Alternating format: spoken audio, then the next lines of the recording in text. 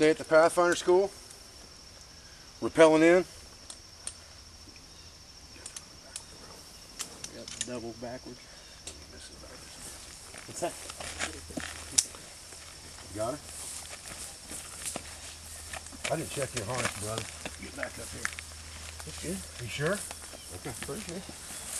I'm pretty sure I don't want you not sure.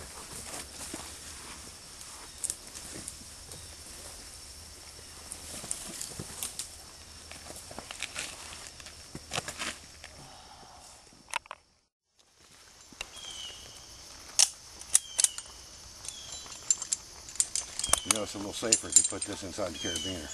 Okay. It's just as fast, so it's a lot safer. That's a good idea.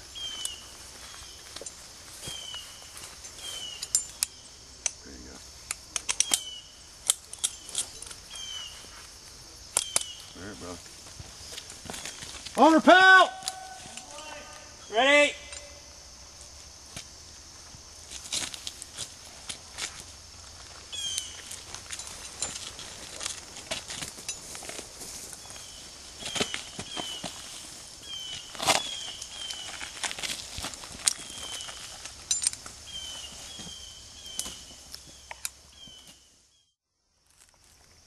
Just in case.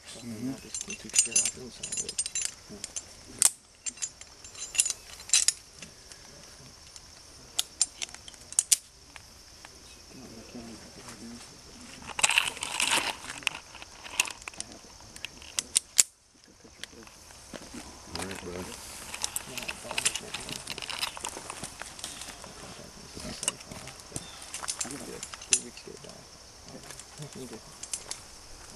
I need it.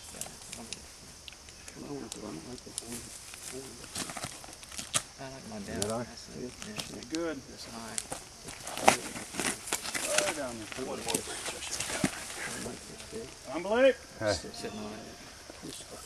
Tick City. You all right? Should be. All right, buddy.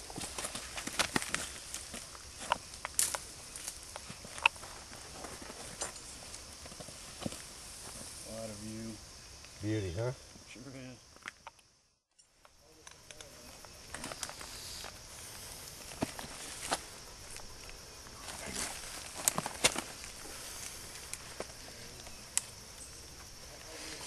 I don't know why I don't trust this shit, but I don't trust some of this shit until I've used it a few times. I just want to make sure. Let's see, I got this. Oh, okay. Let's do this. Just in case. Okay. He's good.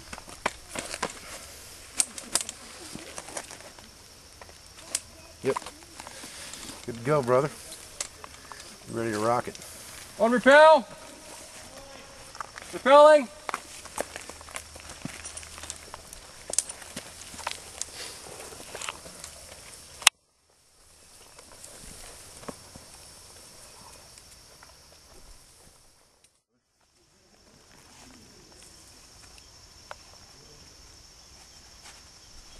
On rappel!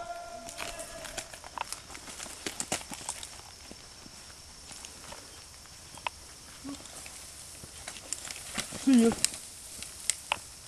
At the bottom. Just throw all the equipment in the bag. And I'll pull it up. Day one. Advanced Scout at the new Pathfinder school. Inside a cave. Got a ledge up here. We got some equipment on. It's kind of dark. You can't see it right now. Hopefully when Critter gets this fire going, it'll light this cave up a little bit and we can see what's going on in here, and we'll keep you guys with us all week. Let's see that. Let's see that war wound, brother. Look at that. Woo, man. Nice. Come on, man. I love it. This is a private photo.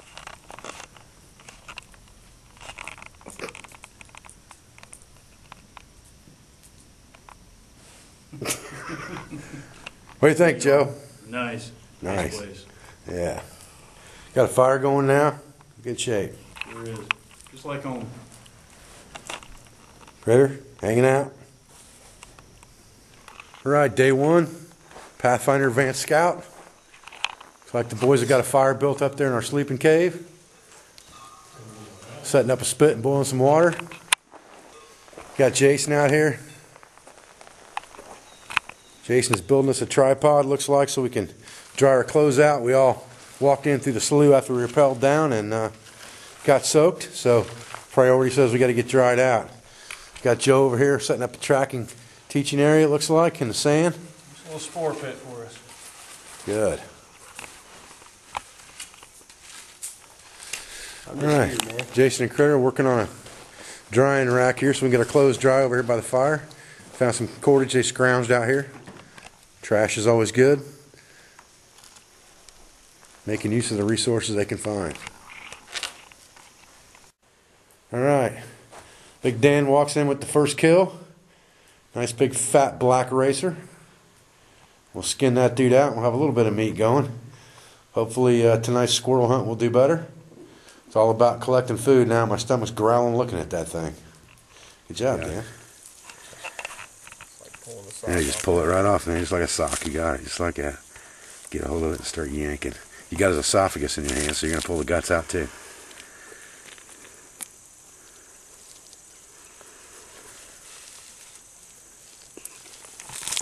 There you go. Yeah, you're going to lose some skin pulling it off like that. But just shuck him down the best you can. There you go. There you go, Dan.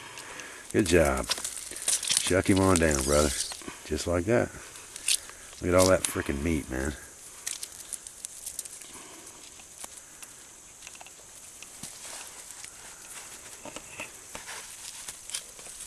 There you go. Perfect. Just like exactly. You lost a little bit of tail, and that ain't no big deal at all. Now let's take that gut sack and just leave it laying right here for a minute, because we'll use that for a trap later. Find us a good place to put a trap. That gut pile make a great trap.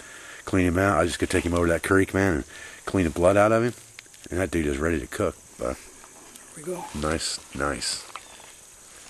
Okay, we're not wasting our resources here. We got the snake skin and the guts from Dan's kill here. We've got one set up in a water trap here. Just a noose. Same trigger we always teach, up against a rock here. He's going to have to go inside that noose to get the carcass. I'm hoping that's what he does. We'll walk over and look at the other one. Okay, here's our other trap. Got the guts of that snake wrapped around the trigger stick. Hair trigger here. We got him funneled in from two sides here. Three sides, actually. So he's got to come in this way to get it. We got the noose staked out on the outside. Hopefully they'll surrender some meat tomorrow. Alright, back from setting the traps up with Dan. Got Dan's snake on the spit here. Looking good. Calories. Yay!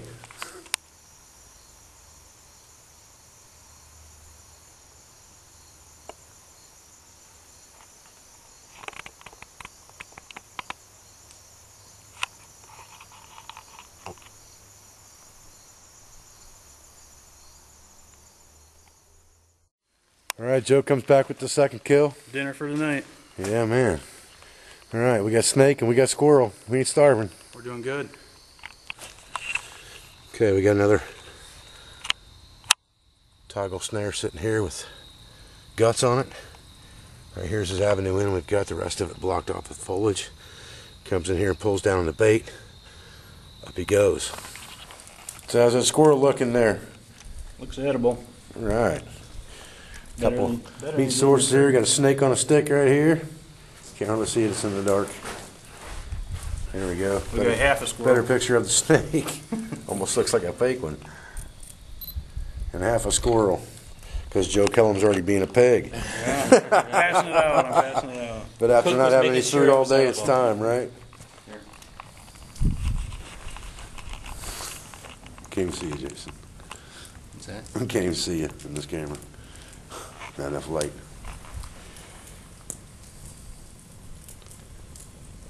$6:25 in the morning, day 2. Time to go hunting, huh, boys? Shortly. Shortly. All right, fellas. Morning of day 2 here. Got some stuff on the drying rack. We're starting tracking class at 10 o'clock. Everybody took off to go hunting this morning. I came back a few minutes ago with some wood for the fire and got it stoked up, and about the time I stoked the fire up, I heard a shotgun blast. So I'm guessing somebody's got something dead, and we're going to have some breakfast. So far, this is day 2. Day 1, we had a black snake and a squirrel. Day 2 is still early. We'll see what happens.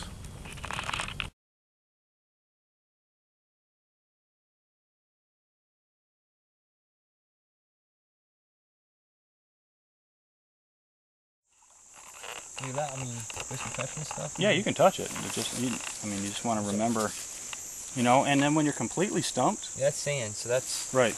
When you're completely stumped, look back, and what's a likely line? Okay, what's a likely path through here? Through there. Right up through there. Okay, look this way. Is there any major vegetation disturbed? No. There would be if you had to hump right over there. that, yeah.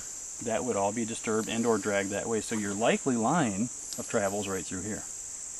Now, does that mean, again, don't force the track. It's right there.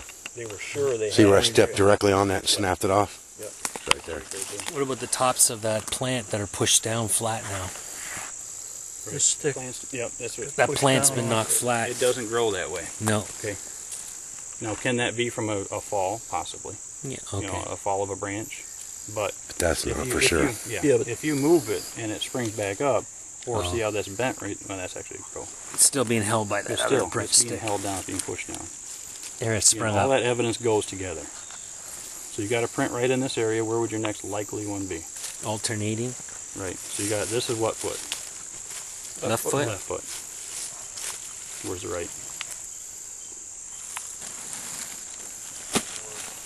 The harder it's going to be? You lose your sharpness, you lose the moisture content, you lose the shine. The rhythm's still there, but it's based on terrain. You get into a sunny area like that, and it's going to disappear real fast. Right? I just had a class up in Grayling we did, where as an instructor I walked through literally with a machete, and those guys came in an hour later and couldn't find it. Because it was so dry, it hadn't rained there the entire season. There was no green vegetation. All there was pine duck. I walked through there, they couldn't find it. It looked that old. All right, so it's really based on the weather, based on what you've got going on in the area, and how careful the person was being. If you've got a guy walking through here like this, dragging feet, stumbling over stuff, it gets pretty easy pretty quick. All right, but you've got a guy being real careful, you're not likely to see it. I carry when I go out tracking, this is really all I use. I've got my camera in there. Good pencil for taking the notes. Small light for, again, shadow effect. Actually, fire steel in there, but not Good critical. man. Yeah, always got one just Good in man. case. Just in Always case. got fire. And a couple other things, a small part of string and a couple of feathers. I usually just pick up what I got on the trail so I can always set a signpost if I want to. Small retractable tape measure. Okay, we haven't gone over it yet, but this will give you the stride of the animal. You can lay that along there and check that. And there's times you need a flexible tape. It's not when you're dealing with different inclines, declines. It's not as exact, but it's certainly a good tool. Thin pancake mix. Again, you want to try to pour this straight down the stick if possible, and as close to the track as possible. No rush here, you just want to try to fill those voids without disturbing any detail.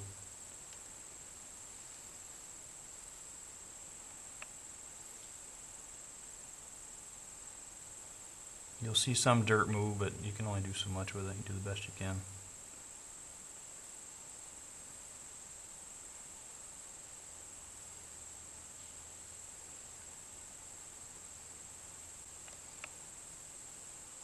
Just because you have the toes filled doesn't mean you don't want to be careful around here.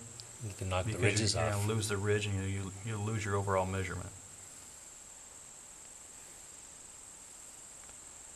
The reason this doesn't work in snow is the curing process, just like concrete or any other, Heat. it produces heat.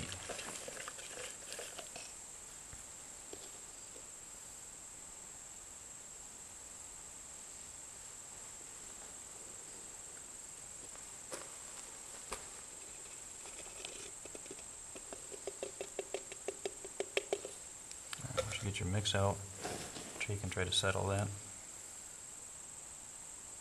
I see some of the air bubbles coming up.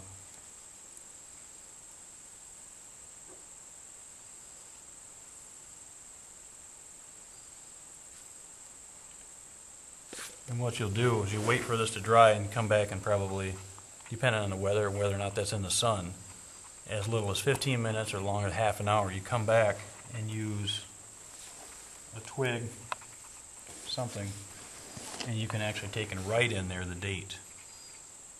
You can't do it yet, but you can write initials in there, you can write the date in there, and then that documents the date, what it is, maybe even a location or your name or whatever you want in there. And you wait anywhere from 6 to 24 hours, come back and you can pop that right back out of there. Okay, here we are. Day 2? 2. Day 2. Slim pickings. No bueno on the meat sources so far. 1832. And boiled acorns suck. And boiled acorns suck. Dan says he's going to head up to the top of this ridge. We had some doves come in here last night. I'm going to stay down here. Hopefully not take his head off in the meantime. And wait for the doves to come in, and hopefully we're going to get some doves. I got one small frog, and he ain't going to be enough to even feed one of us, let alone 4 or 5 of us. So that's it for today. We're down 1 student, 1 instructor, 4 of us left. Looking for meat sources here. So far, nothing. Waiting on these doves to come in. Hopefully it'll happen. We've had so far 1 snake, 1 small gray squirrel, and I pinned down a frog earlier so we can have that tonight, but that ain't gonna be enough to feed us. Might as well just make a trap set with that. We got a couple traps out. I think we got 3 out right now. Low percentage, but they're all baited, so that helps. We've been using our guts for bait off the animals we've been killing. We got Dan over at the pond trying to gig some more frogs. We got the other Dan up on the ridge. Joe Kellum's out on the hunt. And I'm standing here trying to pattern where these doves came in last night. There's some small water areas right in here along this path in front of this cave, and I think these doves are coming in for their evening drink. We'll see what happens. Okay, here we are. It's about 8:30. Joe looks like he's making some sassafras tea. I know you can't see this because it's pretty dark. Sassafras tea, and we got some nettles boiling up over there. Got some nettles boiling up. You know what that means, boys. Meat sources, no bueno. Down to 4 guys. Dan, can't see him. Too dark. Dan, can't see him. Too dark. Joe, Still can can't barely see him. Yeah. Too dark. Too dark. And myself. We lost 1 to sickness. We lost 1 to bugs. So the 4 amigos are going to finish it up. See you tomorrow. Right, fellas. It's 12:52 on day 3. 3 shotgun blasts this morning. All misses. One of the guys with us had 2 opportunities at birds and 1 at a squirrel. Missed all 3 times. So far, we're still living on exactly the same food that we had the first day, which is 1 snake, 1 squirrel. We shared some nettles last night and a few hickory nuts. It's getting to the point now, 3 days in. You stand up too fast, you get dizzy. You go uphill too fast, you get dizzy. You look up for too long, like it's a squirrel nest I'm watching up here in the trees. You look down, you get dizzy. So, lack of food starts taking a toll on you. Hopefully we'll find something here shortly. Everybody's out hunting, 4 of us left. Everybody's out looking for food at this point. We got plenty of water, and we got shelter, and we got fire.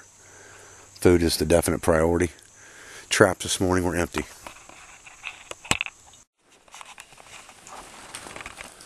Alright, Dan and Joe, getting ready to boil up some nettles. The hunting is for naught right now. Day 3. Nothing going out there anywhere. 3:15. So far, what do we had to eat, guys? One One squirrel. snake and 1 squirrel. 1 snake and 1 squirrel. 4 guys left.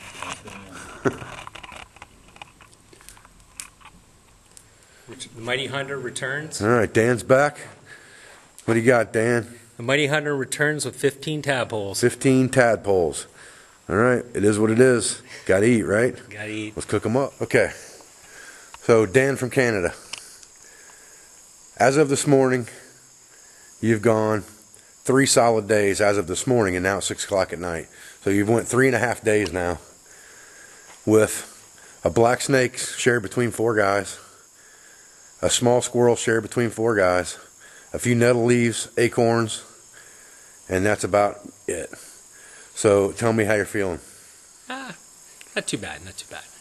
Occasionally, if you move too fast, you get a little lightheaded, but go nice and slow. Take your time doing what you got to do, and it's doable. It's all right. Okay. So lessons learned from out here, besides the 12 gauge. Yeah, I need more practice with the 12 gauge. Well, game isn't always crawling all over the place, and you got to be prepared to deal with that. Okay, Dan Moore, part of the Pathfinder youth, out here on the Advanced Scout. Again, it's been 3.5 days now on probably less than 300 calories of actual food value.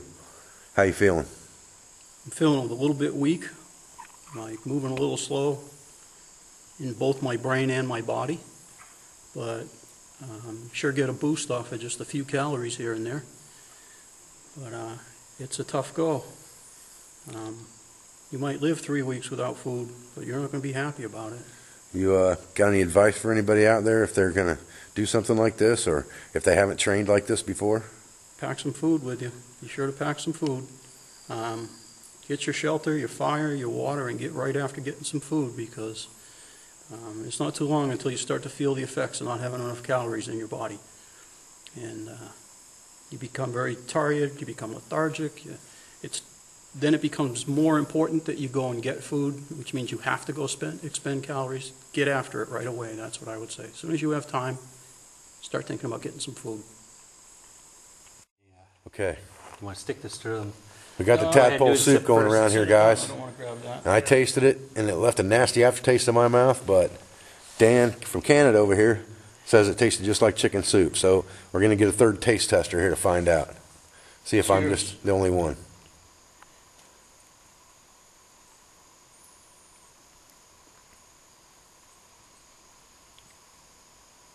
Dave, I think you need to try it again.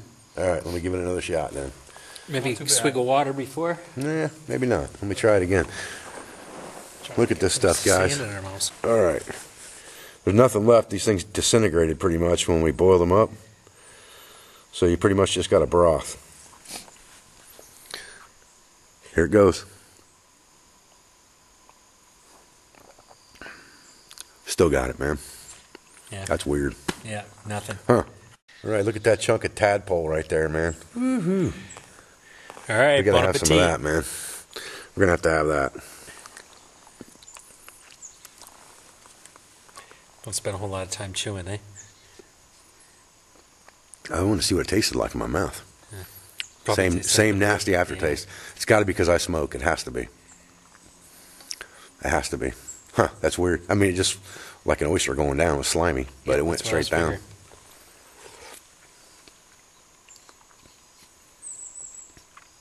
No aftertaste. Okay. Yeah. Bon appetit, Dan. Oh, I'm full. You're full, huh? Okay. It's not. It doesn't taste like anything. I mean, other than that nasty aftertaste I had, but you guys don't taste that, so it's going to taste just like that water, Dan. Yeah. Because it slid right down like an oyster. Yeah. A few bits of grit. That's probably the worst part for me. The grit. I'm a grit guy. Oh yeah. I just I'll don't. find I that don't chew it. I just swallow Yeah, it. I find that 2 pieces of sand in an asparagus and just So tadpole soup's the menu for tonight, boys. Wow. We're resorting to desperate measures. Oh yeah. I'm trying to see. Tadpole, huh? All right, Dan with the tadpole. There it goes. Down the gullet. I'm sure you've had better, but Like you say, the grit in it. So Just tastes like the water, pretty much, to Yeah. me. yeah. It's calories. I'm So gonna we make gotta sure have there's it some now. stuff here for Joe. How much would you pay for that? I wouldn't pay anything for it, but if it's food, it's food. So got to save some for Joe, though. That's what I just said. I was checking to see if we get He's some out. chunks for him. Unsetting a couple traps because tomorrow morning we're walking out of here. So no sense trapping anything tonight. We're going to try to shoot a couple doves here in a little while. Hopefully get a decent meal in us. Better than these tadpoles. Yeah. Okay, we're out here with Joe Kellen. Last night at the Pathfinder Advanced Scout. Joe, how's your experience been with 4 days with about 200 calories? It's been, overall an awesome experience. It really teaches you the limits of what you and your body can handle. It's taught me that, you know, that whole saying of mind over matter really matters. If you think you're okay out here, you're fine. If you start thinking you're sick or not feeling good or not going to make it, it really plays tricks on you. So it's a great experience, well worth it. Taught me to be real careful with what I eat out there. You never know what it's going to do to you. Tried a few wild edibles today, a little coffee that critter left behind. Too much for my system, came right back up. So got to be real careful, reintegrate your system. Overall real good. So that's about it for now, man. Last night, brother. Absolutely. Almost there. Doing good. All right, Dan Moore came back with the homemade trash fish basket here. Fish trap, and he got one minnow in there. Pretty good size one. And he's already had one today. And we're passing the food around, so Canada Dan's going to take this guy. Ooh, bluegill. That's a lot of food, man. Looks like a little baby bluegill. Bottoms up. Good stuff. Straight down the gullet. Oh, yeah. All right, man. Cool. Okay, here we are. Last day of Advanced Scout. 6 go in, 4 go out. Joe Kellum and the 2 Dans, Dan Moore and Dan, forgive me, I call you Canada Dan. What's your last name, Dan? Steinwinder. Steinwinder. I've seen it enough times, I should remember that. All's good. All right, so day 4, it's actually been about 4.5 days since these, well, actually it's been pretty much 5 days since these guys ate. Last time they ate good food was Friday morning, so Saturday morning, Sunday morning, Monday morning, Friday morning, Saturday, okay, about 4 days. And we've had probably 200 or 300 calories the whole time we've been out here. What do you think, guys? I think we're feeling it, but we're doing all right. Ready to get out of here? Oh, yeah. Let's hump it out.